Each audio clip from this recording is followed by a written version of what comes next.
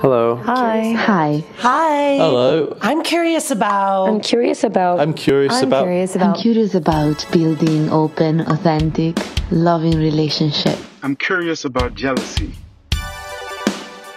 I'm curious about polyamory. Does it just mean that you're fucking all the time? How can I tell my parents that my partner is already married? I'm curious about How do you know when you're too busy to have another relationship? I'm curious about dominant and subordinate relationships. I'm curious about sexual health. How can relationships evolve with people as they grow and change?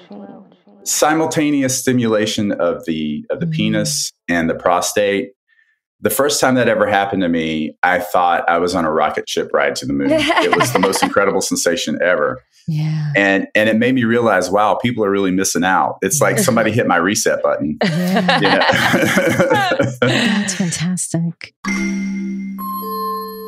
Welcome to the Curious Fox podcast. For those challenging the status quo in love, sex, and relationships. My name is Effy Blue. And I'm Jacqueline Mislaw. And today we're celebrating Pride and Men's Health Month by having a conversation about queer sexual health and best practices for anal sex. And while our conversation centers at moments on gay or queer men's health, we all have butts, as Effy likes to say. And so there is important information for everyone about how to play safely and keep our bodies and relationships healthy. I do think, like Dr. Carlton said, the butt is the great equalizer. We all have one. And if you like butt sex, even if you like your butt touched, maybe not on full penetration, it doesn't mean anything about your identity. It doesn't make you it doesn't make you gay. Not that there's anything wrong with being gay. It doesn't make you or anything to do with your masculinity or femininity. It is just a part of the body that feels good for some people, a lot of people. So the invitation is just to go out there and you know, be curious and wander around and see what happens. And personally, I personally don't love being a bottom. Like, I don't like being a bottom for butt stuff. I don't mind it. I don't seek it. It's not something that I'm like, I must have it all the time. When it does happen, I actually do enjoy it. If it comes about, yeah. If it comes about, I'm like, situation arises. Yes. If I want a mood, I'm like, why not? With the right person. So the thing that I do, I find it interesting. More than anything, I think I find it interesting. I just think that it's a part of the body that is really sensitive and a lot of emotion is there, right? Like your butt, your sphincter is where a lot of like stress is held, is connected to your mood. It's a real kind of interesting part of the body. So for me, when that gets mixed up with sexual energy, for me, it's like mentally titillating as well as physically arousing. So that's kind of why I go there. And the things that I find interesting for me is that anal sex has a way to really anchor me in my body. It really goes towards my sort of like mind-body connection. For me, I have to take it super, super slow. So that makes me like take my time, be super intimate, slow, patient, somewhat lazy sex that I like, and that it really anchors me into my body. I really feel, you know, like every part of my body, and I feel grounded in it. So I actually find it an interesting exercise sometimes, and a way to really show up in sexual space, because you can't not feel what's going on when someone's up your butt in a nice way. And what's your experience like as a top then? Do you sense that the person who is bottoming is also having that full body experience? I mostly play with men's butts. So I think the male experience is different than a female experience, actually. And we talk about this a little bit, Dr. Carlton. I don't think it feels as sort of full body experience, at least for the men that I played with. I think for them, it's much more of a topical feel. Please write and tell us how you're feeling. So if you're a listener who's into butt stuff, we would love to hear what it feels like for you.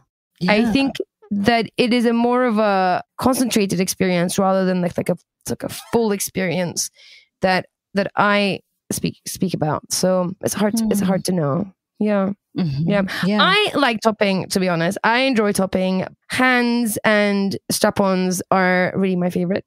And I think for guys who enjoy it, obviously, so a lot of the time, you know, I'm playing with either straight or bi men who are interested in that kind of stimulation, and it's fun. I like it. I like the sensation of penetrating masculine energy, I should say. For some reason, I don't feel so cold to women's butts. Don't know why. I couldn't explain to you. We have lovely butts. One day maybe you'll come and explore. You can come. You're invited. Yeah, I'm not against it. I'm not like, ew. I'm not touching girl butt. Like that's not what I'm. If I was playing with a woman, female identified person, anyone, to be honest, like if I was playing with somebody and they made a special request, I'm not going to turn you down. Like if we're having fun, if I like you, this is fun and games all around. And if you're like, hey, can you pay my butt some attention? I'm not going to turn you down. Don't let me. No, that's not what I'm saying. Personally, though, I don't feel cold to, if I'm having sex with a woman, my mind isn't going to her butt. I'm not like, oh, I wonder what her butt's about. If it's requested, I will totally go there and spend some time. I just don't feel cold to it. I do feel like maybe on some level, maybe some deep subconscious level, it is power dynamics. It is something there that's just beyond physical. It's something beyond the physical, I think. I'm guessing. I honestly don't have access to it, but that's what I'm guessing. Yeah. Well, I love the suggestion. I love you saying, ask for it. I mean, I think that is something that part of this conversation and what we continue to talk about is certainly ask for the things you want, but normalizing talking about these things. Yes. At some point, I was reflecting with you, Effy, about the number of butt-related episodes, like our increasing number of butt-related episodes. And you're like, because we need to normalize talking about it. We're going to shout butts from the rooftops so that we can have conversations, both from a place of focusing on desire and pleasure and also health, which is really what centered a lot of this conversation around. Our guide through all things butts today was Dr. Carlton. Hi, I'm Dr. Carlton, and I am a gastroenterologist from San Diego, California. I became internet famous for my TikTok and Instagram discussions about butt stuff and queer health. We found him, as most have, via his incredible and informative TikTok channel. And we learned a lot, both from his videos and from our discussion with him. We started by getting back to the basics. So one of the things that I think is really important for us all to know about our anatomy is the area around the anus is very rich in nerve fibers. These nerve fibers provide a major amount of sensation. And you don't even have to have penetration to enjoy anal play with this nerve sensation that's supplied. The light touch, blowing with your breath, touch with a feather, with your fingers, rimming with your tongue, amazing sensation. So those nerve fibers provide a lot of eroticism. So I don't want people to miss out on that. It's not just about sticking it in there. Speaking of sticking it in there, your anus is made of two types of skeletal muscle. So there's an external sphincter made out of skeletal muscle and an internal sphincter made out of smooth muscle. External skeletal muscle you can control with your mind. It's like a pinch and clench kind of thing. That's when you think about anal Kegels. You can clench down, release, clench down, release. That's you controlling your external sphincter. So if you have to go to the bathroom really bad and you're clenching your anal sphincter so that you don't have an accident right there. The internal sphincter, you can't really do that. It's made out of smooth muscle, so you can't control that with your mind, but you can control it with lateral pressure. So one of the things that I like to teach that really opens up that anal sphincter on the internal side of things is a relaxation technique called the butt clock. Now, it sounds silly. Sounds great. Sounds like so much fun. The anus is a circle. Gently lubricate and slide your finger in absolutely straight and press over laterally at 3 o'clock. So that 3 o'clock position, you hold it laterally, just lateral pressure. Don't ram it over, but just gently hold it so that you feel firm pressure against the lateral edge of the sphincter. It starts relaxing that tiny little hole open to a larger opening. You move over to the 9 o'clock position, do the same thing for about 30 seconds, up at 12, down at 6. That sphincter really starts relaxing and loosening to allow penetration of a penis, a dildo, or whatever you want to put in there. I've gotten amazing feedback on that one technique that I basically learned in medical training to do prostate exams, because you have to go a little bit deeper in there to get prostate examinations done. But I've learned to take advantage of that for anal sex. So people around the world have said, "Oh my God, you've changed my life with this." Just one little bit of knowledge about just laterally pressing up against your anus on the inside to open it up. It's like the key to opening your asshole. Yeah. I love that, particularly because I do think that it requires, that technique requires someone to be slow and patient. Exactly. Right. Which I think is not necessarily what to your point, where we just like stick things in there. I think that there's, first of all, we're like likely tense potentially if we're new to anal play and like and holding on tight. And then there's just a like lubrication and insertion. And this, I love that you're like, slow down.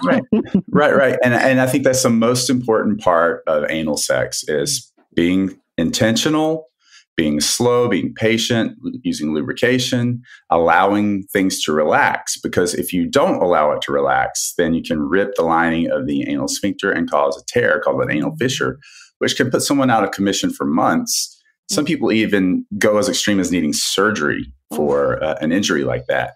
So I think that you have to be very, very careful in those first couple of minutes. Also, for a bottom, I'll be the first to admit it. Those first couple of minutes of anal play can be a little bit harrowing. So as soon as you get over those first couple of minutes, it's amazing. But just being able to relax, make this technique part of your foreplay so that it doesn't become mechanical. And it really allows things to open up and you can enjoy sex. And one of the funny things is I had a bottom on Instagram send me a direct message the other day that said, "Hey, just so you know, your information's getting out there. I got totally butt clocked by this guy and I didn't even ask him to." Nice. That's so good. That's a verb now too. Exactly. Yeah. So good. So this is really a way to relax and open up. I can also see how it's also can be erotic. Like I can imagine, even though the way that you're describing it can seem mechanical, but I can totally see how it can be slow and sensual and erotic as you're doing it. So absolutely a part of your foreplay.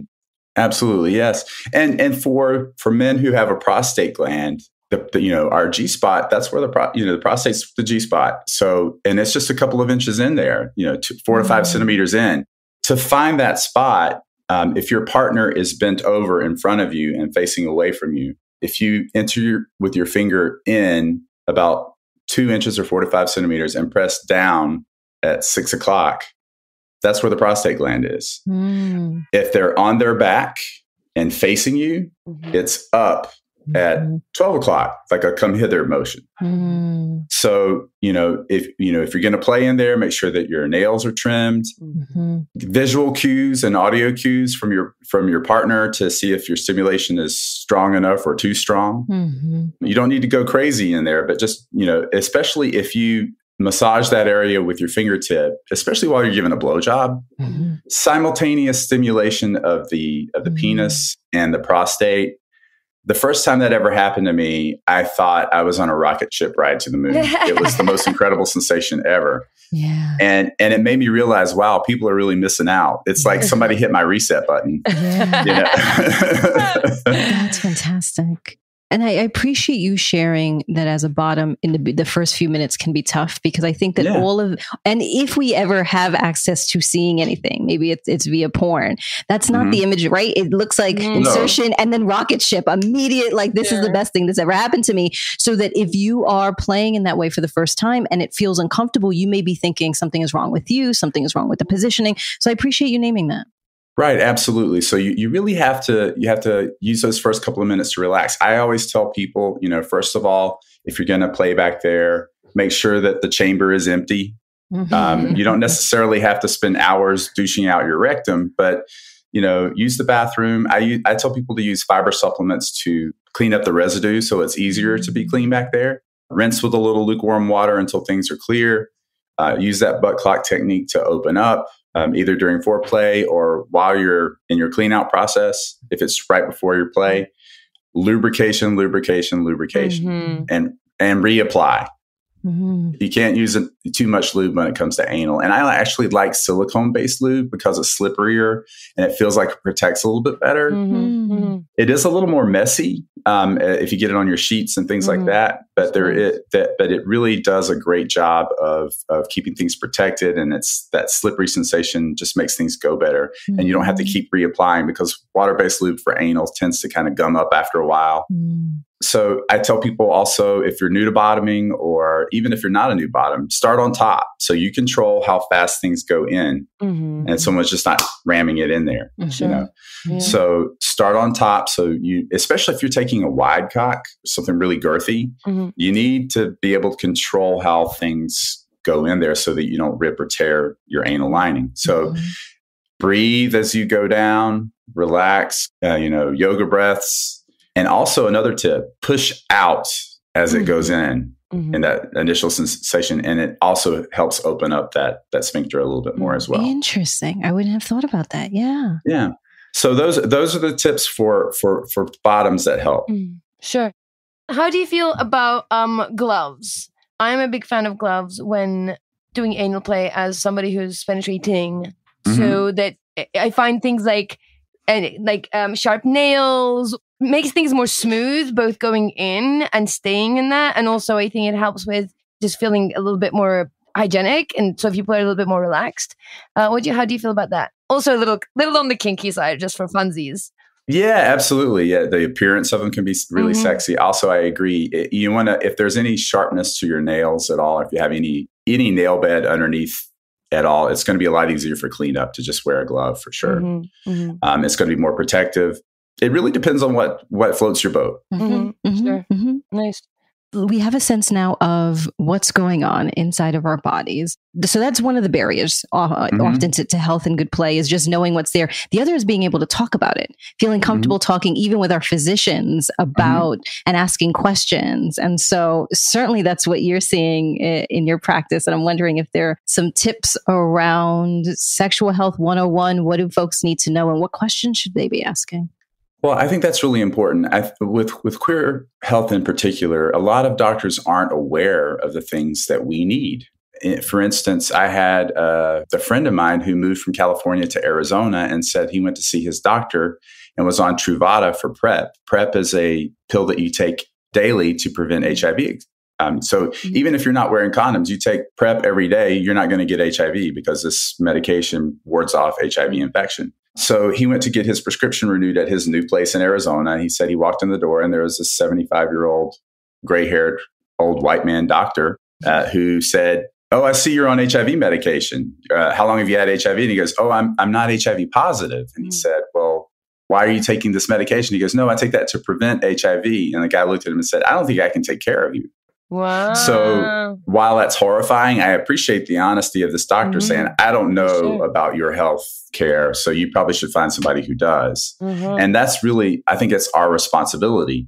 You need to either, if you have a question about physicians and you're in an area where there are a lot of other gay or queer people, ask them who they go to. Who do you like? Who do you feel comfortable with?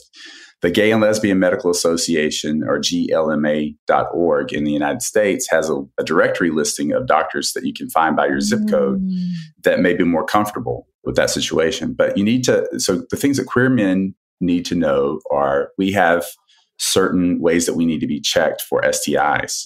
The traditional STI check is an HIV blood test, a syphilis blood test, a urine test, or urethral swab for gonorrhea and chlamydia. And that's not sufficient for us. If we suck a dick, we need our throat swabbed.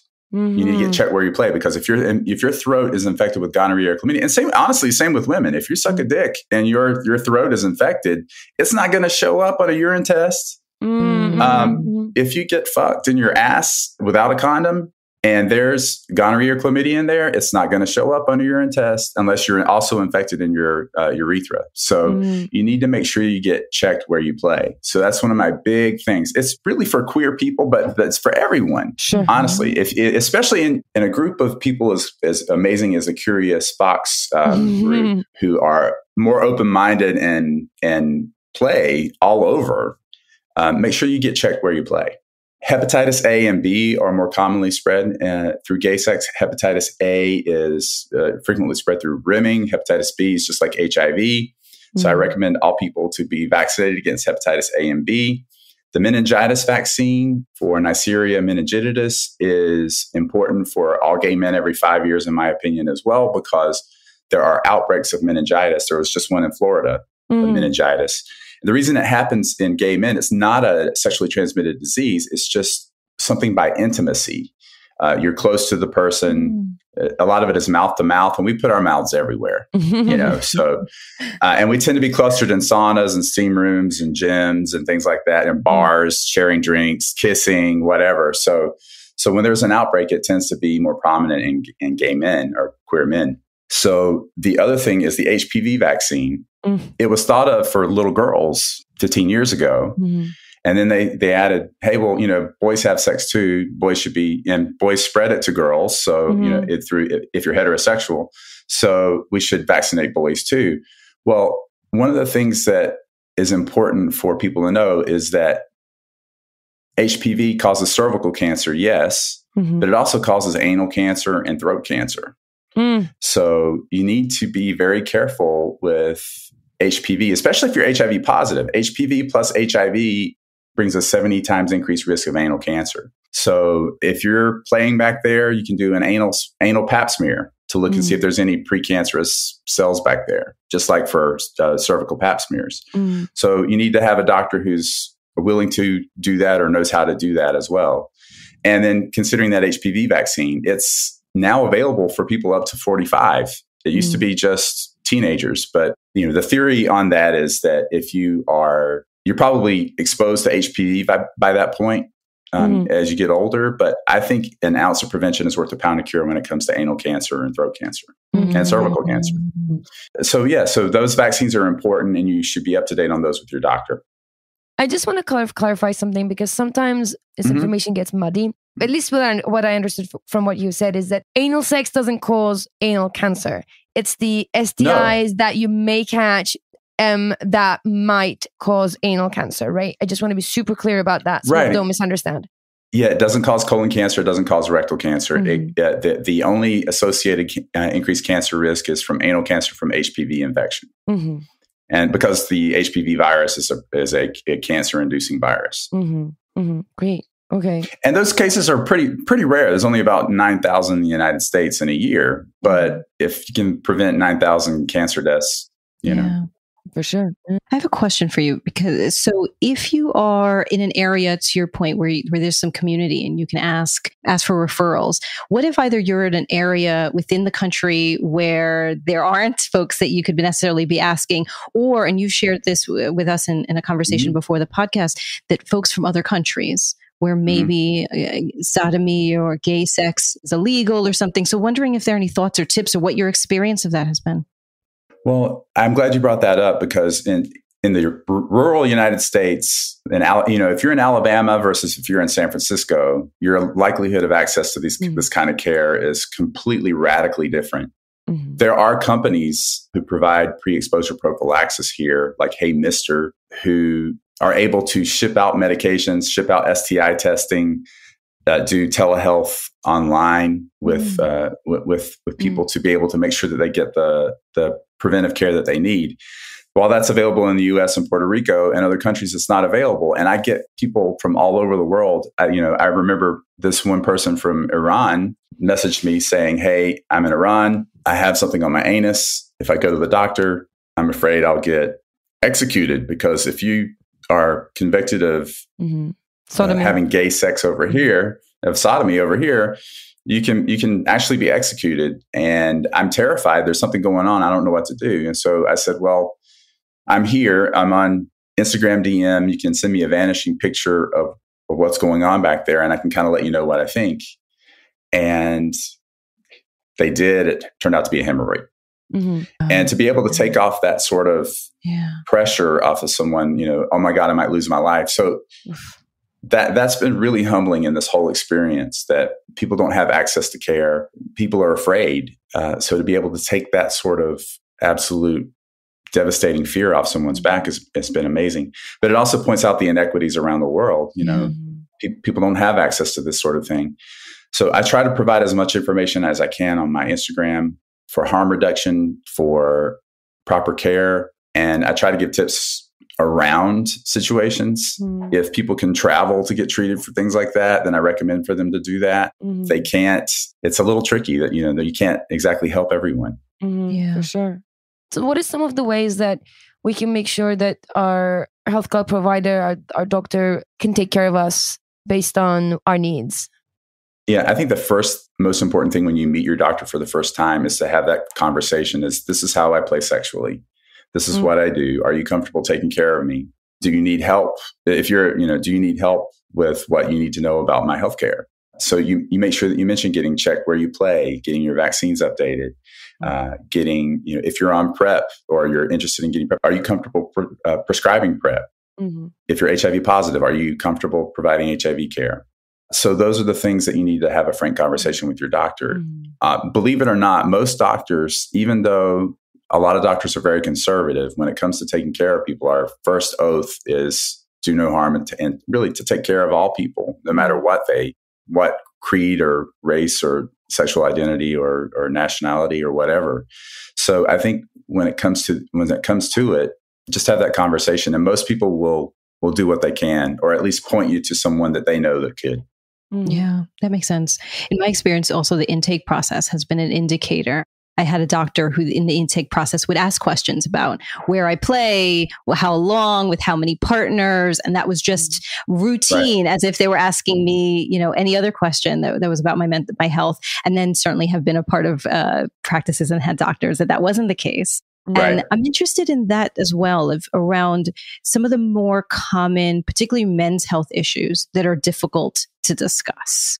To break the ice and say, let me ask you this question, or I want more information about this. Absolutely. Well, I think that erectile dysfunction is one of the most common things that all men face, and it's a difficult subject for some people to bring up. But these days, given the amount of things that are available to treat erectile dysfunction, it should be something that's very available and easy to talk about. From your medications like Viagra and Cialis, which help increase blood flow to the penis to allow erections. That's one way. For people that doesn't work for, and there are some people that Viagra and Cialis just doesn't work for. There are even injectable medications that you can get through urologists that are like rocket fuel to make things really work well. So yeah, there's a lot of options. So I think it's important to not be afraid to talk about the things that really bother you with your doctor. And there's that. There's even premature ejaculation. Premature ejaculation is where you come before you want to. Some people can just be barely touched on their penis and it's over. So talking about techniques and medications that can decrease that premature ejaculation is important. Also, a lot of people can ejaculate, and it's important to be able to discuss that with your doctor when it comes to side effects of medications. There are a lot of people on things like antidepressants and anti-anxiety medications. Those medications are notorious for causing people not to be able to come. So if that's causing you not to come, maybe try to figure out a different medication that may decrease your lack of orgasm. I mean, with erectile dysfunction, premature ejaculation, and not being able to come, from my understanding, there are psychological reasons as well as medical reasons. Absolutely. Right? Would you speak to your doctor about both, or would you expect your doctor to kind of also mention and investigate into the psychological parts as well as the medical parts? You're absolutely right when it comes to those things, that the psychology of a lot of it is often the root of most people's issues. Doctors are often programmed to think only medically, but it's important to keep that psychological part in mind. And if your doctor's really not going to talk to you about that, then talking to a therapist about that is really important. What about tips for partners? And so either if you are a woman who is with someone who identifies as a woman, someone identifies or has a male body and want to encourage some more focus on their health, or anyone in your life, frankly, are there some tips that you can provide to folks around supporting the care and health of their partners? Yeah, I think the most important thing is for people not to take erectile dysfunction personally. Mm-hmm. It's not about the wife or the husband that's the partner. Mm-hmm. It's about the way the person's body is physiologically aging or handling a certain situation. So I think a lot of people tend to be like, oh, well, they can't get hard without Viagra, so they're not attracted to me anymore. No, that's not the case at all. And a lot of men start having issues with erectile dysfunction as early as their late 20s, 30s, 40s. And it just gets worse as time goes on as far as that happening. So it's nothing to take personally. So I think being calm and supportive and not taking it personally is the first thing, because you need to be supportive and not defensive. Mm-hmm. Is there anything that you can do to prevent these? Is there any sort of, anywhere from self-care all the way to medication? Are the things that you can do to prevent either erectile dysfunction, premature ejaculation, and that group of dysfunctions? Absolutely. The preventive things that you can do for erectile dysfunction are not to smoke cigarettes. Smoking is the number one thing that causes erectile dysfunction. Oh, interesting. Yeah. Exercise to get good blood flow, healthy diet, making sure you're monitoring and managing your cholesterol intake. Those things all have a big effect. Alcohol intake also tends to cause a lot of problems with erectile function. So minimizing those things, maximizing the exercise part of things, very important for maintaining erectile function. And as far as premature ejaculation, that's often something that happens as we're younger in our teen years and early 20s. But it can happen throughout life, and you learn to ejaculate before an event. So if you have a hot date at 10 o'clock, you might want to jerk off at 8 or 9 so that you're not so sensitive. The stop and hold technique is another way you can just kind of hold on to the tip of your penis as you're about to come and kind of not come and pull back a little bit and then work back up. So those are some things that can really benefit you in the long run. As far as self-care as well, making sure that when you go on medications that might affect your erectile function, talk about that with your doctor. If you're having issues with your blood pressure medications are notorious for causing not only lower blood pressure, but also erectile dysfunction. So psych meds, blood pressure medications, make sure that you choose medications that are known to have less effects on those areas. With premature ejaculation, doing things like edging or maybe using condoms to become a little less sensitive. Definitely. Does that stuff work as well? That stuff is also an important part of the armament in making sure that you don't ejaculate too quickly. Condoms are great, but I've put a condom on a guy before, and just putting the condom on the head of his dick, he can't. That's how bad premature ejaculation can be. But there are some numbing solutions that you can put on. I don't really like those, but if you need to use them, you need to use them. Just don't suck someone's dick after they've had a numbing solution on the tip of it, or your tongue's going to be numb. That's so funny. Yes. That's actually kind of funny. I do have a question about numbing gels or lubricants, actually. I know that some people use them for anal, and I want your thoughts on that. Right. Absolutely hate that, because you don't know if you're getting injured when you're numb. Yes, the numbing solution helps decrease discomfort and pain, but it also can prevent you from knowing that you're having a tear happening. So it's like when I talk to a lot of people in the gay community about more extreme things like fisting or other things. Don't be chemically altered, because you don't know what's happening. Sure. That's the number one way people get injured, is when they can't feel what's happening. Yeah.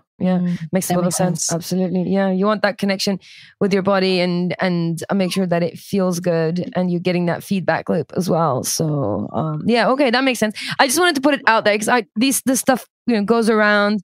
Absolutely. And a lot of people, that's what they think they're supposed to do. No, don't do that. It's supposed to feel great. If it hurts, there's something going wrong, Yeah. Well, so are any other tips for tops or bottoms? I love the clock. Absolutely going to be using the clock moving forward. I'm wondering if there are any other tips. Yeah. So we talked about bottoming with, making sure you're clean, lubrications, starting on top and breathing and pushing out as it goes in. For tops, making sure that you're patient.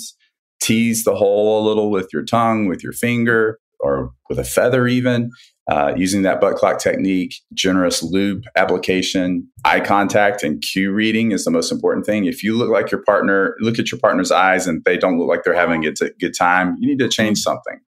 So change positions. One of the other big things that we were talking about in anatomy is the rectum itself is generally a straight shot, but some people are built differently where there are certain things in the way. The bladder sticks out a little bit this way, or hitting a certain curve is painful. So just change up your position, because your curves and another person's curves may fit better if you just change positions.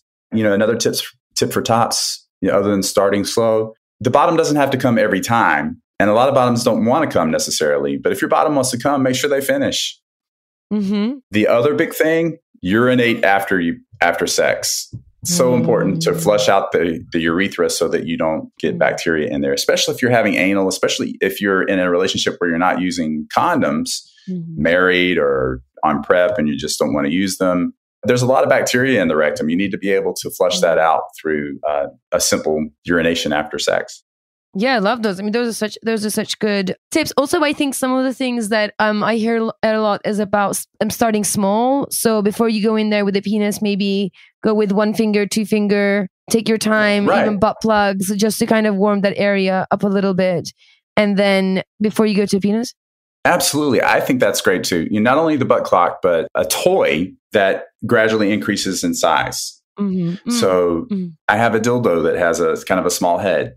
And then the top part of the shaft is kind of small too. But as you go down down the shaft, it gets wider and wider and wider and wider. As you insert in, it gently over time kind of helps expand things so that when you're ready to actually take a dick, especially a thick dick, it's a lot easier. Sure. Amazing. Such good, rich information delivered with just in normalized in such a way that I think is so valuable for not only queer men, but everybody has a butthole, and why not just be curious and wander around and see how it feels, right? Absolutely. And while we're talking a lot about queer men's health and butt stuff, what sensations do you guys get? Because I don't have female parts, but a lot of people say the urethral sponge is kind of in the same area as the prostate. Do you get any sensation when you have anal sex?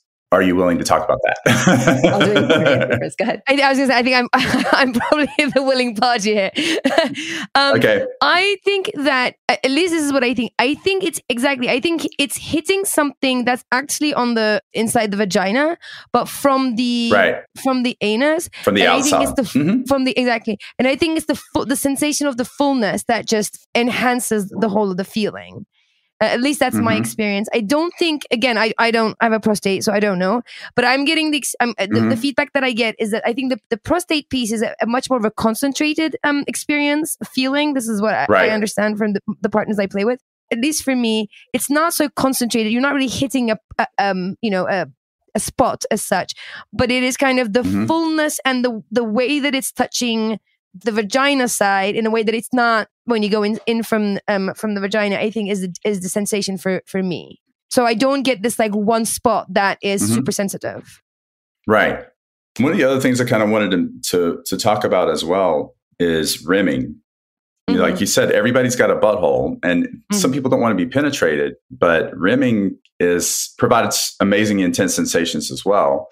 And I think that it's a starter for a lot of people. A lot of people think, oh, there's no way I'm going to put my tongue in someone's ass or around someone's ass. But when it comes to rimming, I recommend for people to make sure that they take a shower first, just to make sure everything's clean. That makes it a lot better experience. Obviously, it takes away a lot of the nerves from the situation. I actually worked with a company last month that has a new product. It's a butt scrub that leaves a taste. So they have flavors like glazed donut hole and peach ring and things like that. That's funny. So there's all kinds of different companies that have those sorts of products out that if you're not a fan of the original recipe, you can flavor it up a little bit. Or use flavored lube back there a little bit. Yeah. Sure. Also, if you're not ready, I think barriers are okay, right? Dental dams or even saran wrap. Yeah, saran wrap, dental barriers. There's tons of absolute pleasure that still come from just using a dental dam or a saran wrap. right? You can still get to that area. You can still get the sort of light touch of a tongue without, if you're not ready, if you don't want to, a thin barrier in that. And I think that sometimes makes people feel better about what they're doing, right? Absolutely, yeah. Okay, so we talked a lot about, there's such amazing, good information. I'm curious just about what is unique about or important to know about sexual health within the queer community. What are some of the difficulties or what are some of the differences, if you will, where you're sort of dealing with queer sexual health versus your regular heteronormative lifestyle? One of the things that I've noticed in our community as a physician and as a member of the community is that we tend to be a lot more sexually active than the heterosexual community. So getting STI checks done is crucial. A lot of people in our community now don't use protection. You mentioned a lot of stuff about gloves and condoms and saran wrap and dental dams. That's not happening with us for the most part. Sure. So PrEP is a way that you can prevent HIV if you're not going to use. And obviously, I support the use of condoms. It prevents STIs. It prevents HIV. Really, really big to use condoms. But if you're not going to use condoms, and that's one of the things that I tell my audience, hey, I can preach all day till I'm blue in the face about using condoms, but if you don't use condoms, here are the things you need to do. Get your vaccines, like we mentioned earlier. Get on PrEP to prevent HIV if you're non-monogamous. A daily pill, or even there are other ways you can take it, but to have that guarantee of not getting HIV is huge. I grew up in the 80s when everybody was dying of AIDS, and it scarred me as a gay man. I was terrified to have sex until like the 2000s because all these people were dying around me from HIV and AIDS. Now, if someone's HIV positive and they're on medications to the point where they're undetectable, they can't spread the virus through sex. So undetectable equals untransmittable, you equals you. That's a big thing in our community now as well, is the stigma around HIV is slowly eroding. I wish it would erode a lot more quickly. Preventing HIV with PrEP, like I said earlier, if you get in trouble where I went out to a bar, I found a hot guy, I had anal sex with him, he came in my ass, I have no idea what his name is or where he lives or if he's HIV positive or negative, you can get on post-exposure prophylaxis to prevent HIV from taking hold if you take it within 72 hours. It's better to do it the closer to the event that you can as possible. And, your doctor or an emergency room or a local HIV clinic, or there are a lot of options for getting post-exposure prophylaxis. That's what it's called, PEP, post-exposure prophylaxis. So those things are important to know. HIV care is, HIV is still common in our community. I read a thing today where 1 in 5 new HIV infections is happening in people 13 to 25 years old in the United States. So getting such a sex education out to our community, to everyone, even younger people, is really important to know how to prevent HIV. Yeah. So those things are important. Our community also tends to drink a lot more and smoke a lot more. So making sure that we monitor our pulmonary health, our liver health, also important. Psychologically, a lot of gay people are depressed or anxious, or it's important to address our psychological health as well, or to reduce our risk of things like suicide because of our lack of acceptance in certain communities or from our own families. So I think that all of these things kind of wrap together to make a lot of queer health more well-rounded if you can find someone who can help you address all those things. Super helpful. And I feel like we've done a little bit falls on our part to sort of at least start a conversation to get people focused on what they need to take care of. I know that a lot of our listeners, queer on the scale somewhere, a lot of we have a lot of gay and queer people in our community, and even with partners who are like bi folks or partnered with straight folks. So I think this is super helpful for everyone to know. Also, parents with the gay kids, we know that those people are in our communities as well. So in our Curious Folks community as well. So I think this information is super relevant and important to talk about. So appreciate that, and really appreciate the work that you do. I think, like you said, you're really touching people all around the world that need this information. Thank you. Yeah, I really appreciate all that. And then, on top of that, the things that we mentioned, earlier we had talked about anal cancer prevention, with vaccines or with anal swabs. prostate cancer checks for all men, for digital rectal examination of the prostate, the blood test for prostate cancer called the PSA. For younger men from 15 to 35, especially those monthly testicular examinations to prevent testicular cancer or to find it early. And then colon cancer screening for everyone now is age 45 and up, men and women. 45 years old, you get your colonoscopy. You can prevent colon cancer from happening by detecting polyps, which are the things that go and change into cancer. So all that kind of falls in that preventive realm when it comes to sexual health. And obviously cervical cancer screening for people with a cervix. Thank you. I think that we've been speaking so much recently, I think as a global community and certainly as a nation around care and rest and mental health and, want to make sure that this is a part of that process of taking care of ourselves, is that we take care of our bodies and that we're talking about all the things that we need. So sticking with me, check where I play, certainly the anal clock. I think that there's so many things that I can see why you're TikTok famous and Instagram famous because you're able to digest things. You're able to put things in such easy ways to remember.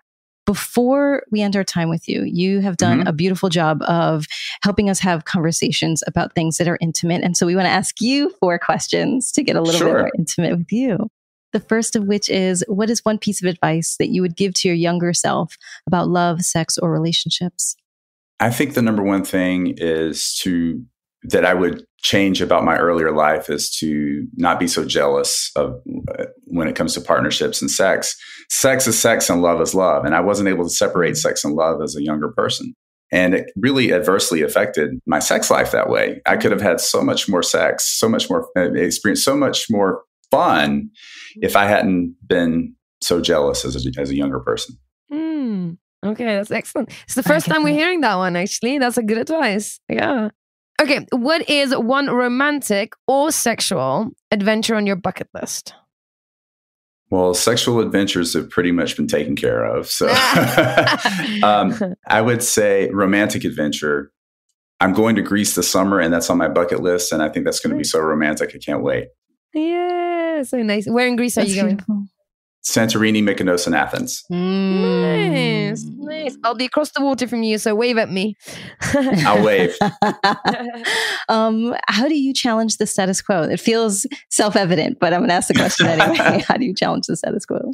I challenge the status quo by trying to normalize butt stuff. Everybody's got one, like you guys say.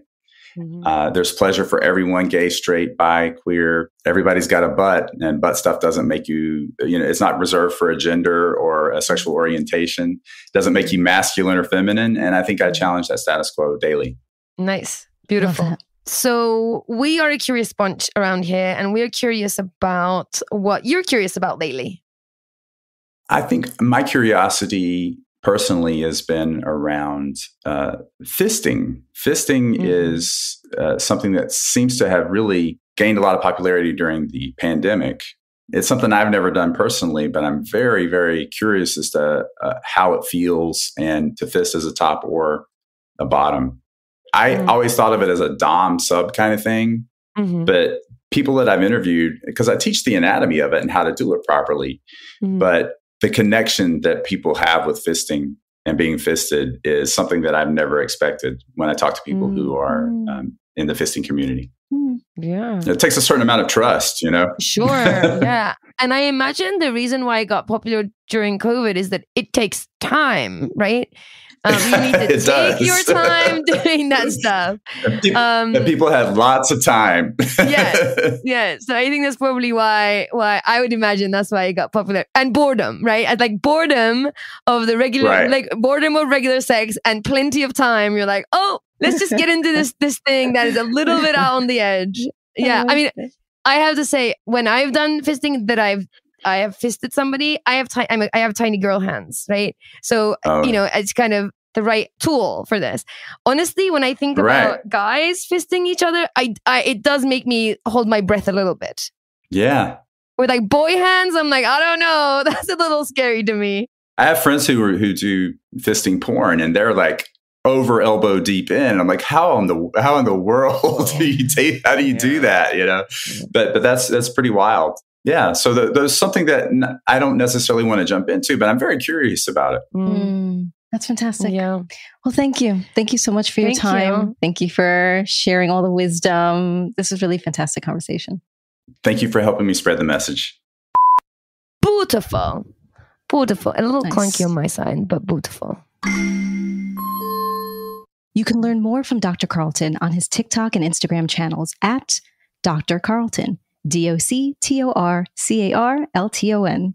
And while you're online, you can look us up by going to our Facebook group and joining the conversation at We Are Curious Foxes. You can share this podcast with friends and family and share far and wide, and that will also start a conversation. You can come onto our Patreon, where you will have access not only to our podcast episodes ahead of time, but fun extras and videos from all of our previous workshops. Also at We Are Curious Foxes. And finally, we want to hear from you. So please email us, send us a voice memo, share a question or story at listening@wearecuriousfoxes.com or our new number, 646-450-9079.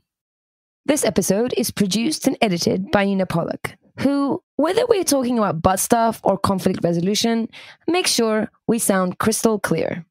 Our intro music is composed by Dev Saha. We are so grateful for their work, and we're grateful to you for listening. As always, stay curious, friends. Curious Fox Podcast is not and will never be the final word on any topic. We solely aim to encourage curiosity and provide a space for exploration through connection and story. We encourage you to listen with an open and curious mind, and we'll look forward to your feedback. Stay curious, friends. Stay curious. Stay curious. Stay curious. Stay curious. Stay curious. Stay curious.